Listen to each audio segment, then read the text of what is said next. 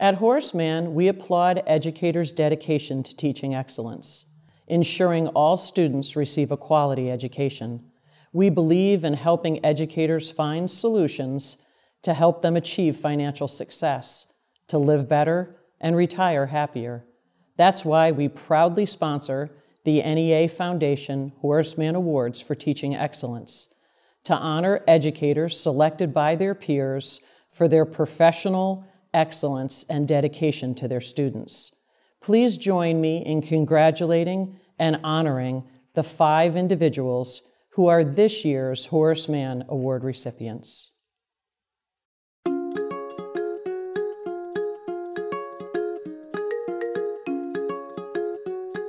Our philosophy, our motto here at Patsy Summer Elementary is that we are developing, inspiring, and empowering world-class leaders and lifelong learners.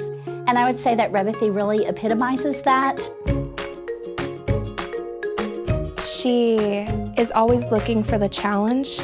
Everyone's going to be at their own level of learning, so it's a challenge, but at different levels for all the students all the time. My teacher mailed it across the ocean. She really pulls out the best in the students and makes them really think, but yet she is able to do that with a very fun-loving atmosphere.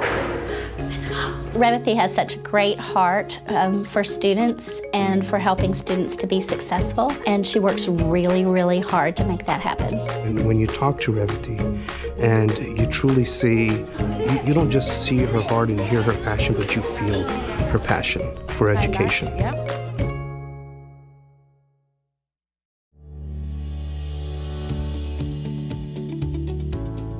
I got into teaching because I enjoy learning myself. I worked as a systems analyst, and I realized I was teaching everybody how to program more efficiently. People started telling me that I was a good teacher, and then, I started volunteering in my daughter's school and started enjoying that feeling. One day I just quit my other job and joined Texas State University and went through their teaching program. Now here I am. Macbeth is a very easy read, actually.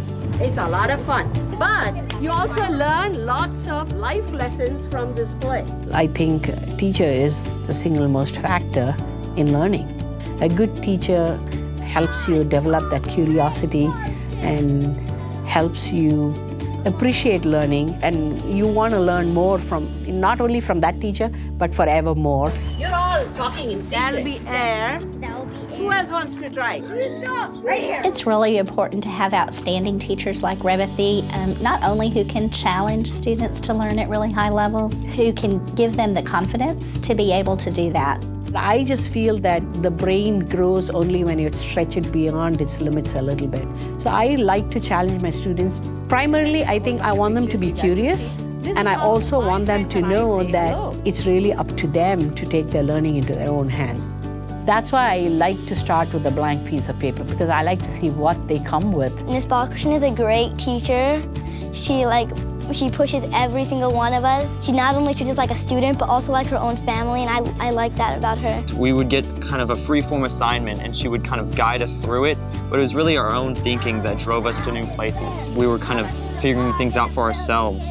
Every time I leave a conversation with Revathi, I'm excited to teach the next day. She motivates me to try something new, which puts me out of my comfort zone, but I love it because that just makes me grow as a teacher. But I feel really lucky to have had Ms. Balakrishnan, and I absolutely love her to death.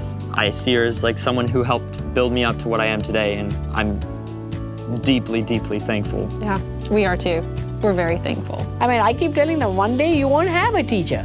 What are you going to do, shut down? So here's his class. So what I'm here for is to teach you how to learn, so that when people have disappeared from your lives, you continue the learning. That's how it is with me.